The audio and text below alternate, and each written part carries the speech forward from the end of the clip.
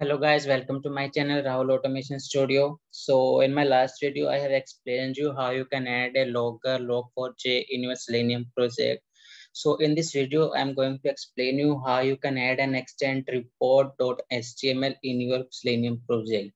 So report is very useful for the reporting purpose. Like if you want to see your test steps and the test case passes and failure in a test suite. So for that, you can always create a report. So we are going to configure extend report. So how you can configure extend report?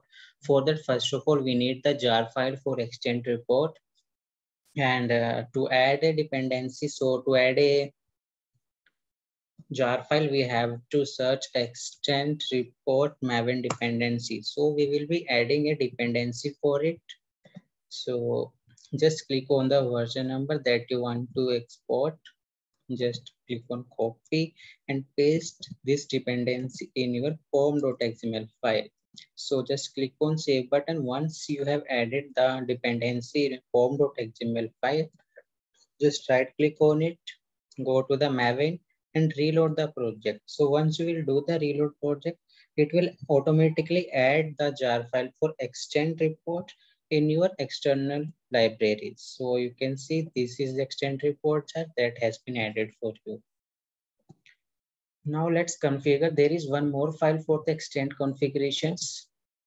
So this is an extend-config.xml file. You have to put, you can put in any folder, but it is recommended that you put in a resources folder, right under the test folder, because it is a file that is related to the test, that is related to the report.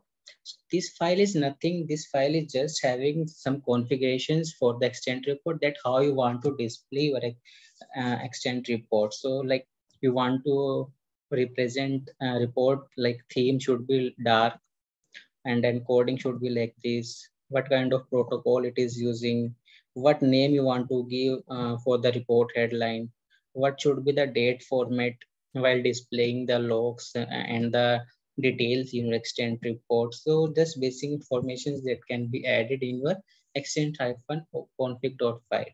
So you can load this file while configurations your extend report.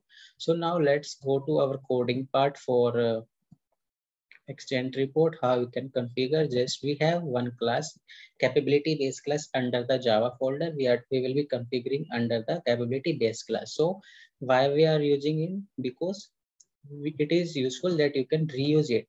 You can call in any step, any test case, right? So let's start. First of all, we have to declare a variable public static. Why we are declaring static? We are declaring static because we can directly call in a class, or we can call it by a name, class name as well. So public static extend reports, we will be declare one variable for it. In the same way, we will be declaring for our extend test, right? Extend test. So there's two variables we have declared. This is for the extend report. This is for the extend test. So first of all, we will be creating one folder with the name of report under our project. So we will create one path for it. Where? So this is our project path, right? So this is our project path.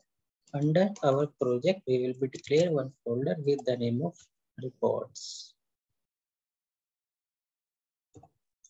Right, so this is our path. Let's create this folder. How you can create? We have to take the help of a file to create this folder. New file. Just pass the path for it. Now file dot make directory. So we have to use a method mkdir. This will create this particular report folder under your this path. Now let's go. We will be creating extend report. We have already declared a variable, so we will be using it extend report equal to new extent report. So in this extent report, we have to pass the path for it. So just file.get absolute path. So this will give the path to us. Click on plus sign. So what name you want to give for report? We will be giving as a extent report.html. So this name is there and it will create this HTML file with this name, right? So now let's come to the next step. So in the extent report, we can also add some more informations. So like add system info. So system info, like you can define different values, like what kind of environment you are using, what is the username for it, right? So some different information that you want to display in your report that you can add. So we will be adding one more variable like environment and like which environment. Suppose we are running this test case in a SIT. So you can add many system informations in the extent report in the same way. So we have added one more file that is extent-config.html, and it is having some basic configurations of extent report. So how it should be look like. So we will be loading this file now.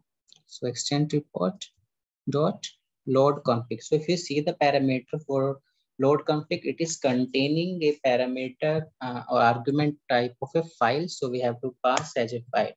So for that, we will be doing a new file.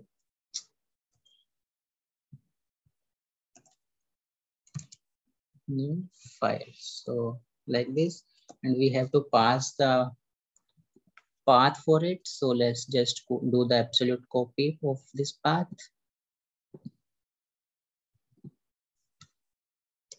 Like this. So now this will create a file for it. So, and it will automatically load to it.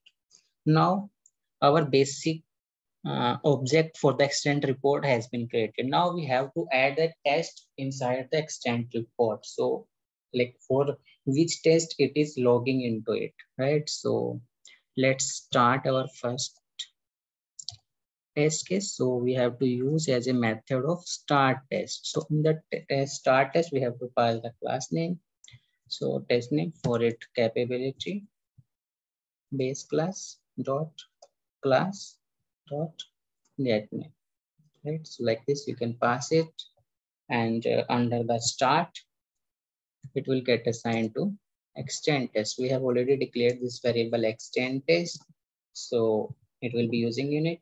Now in this extend test, you can add any log in it.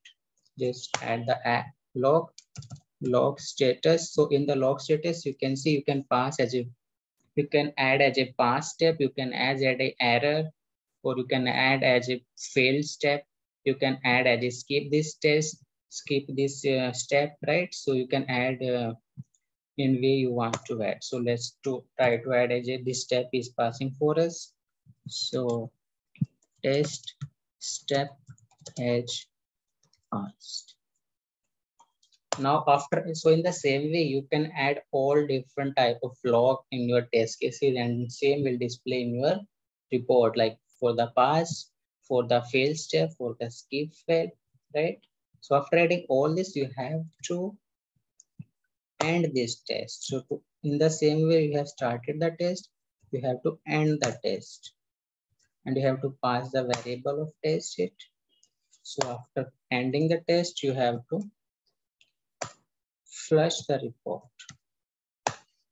So this flush method is very important for your extend report. So flush, if you will not write this flush method, then proper logs will not display in your report. Proper details will not display. So you have to use the flush to add all the steps info into your test cases. So this is the configurations that you have to do for extend report.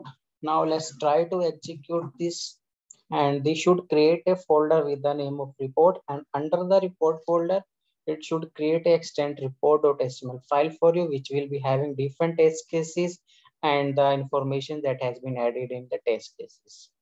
Let's execute it.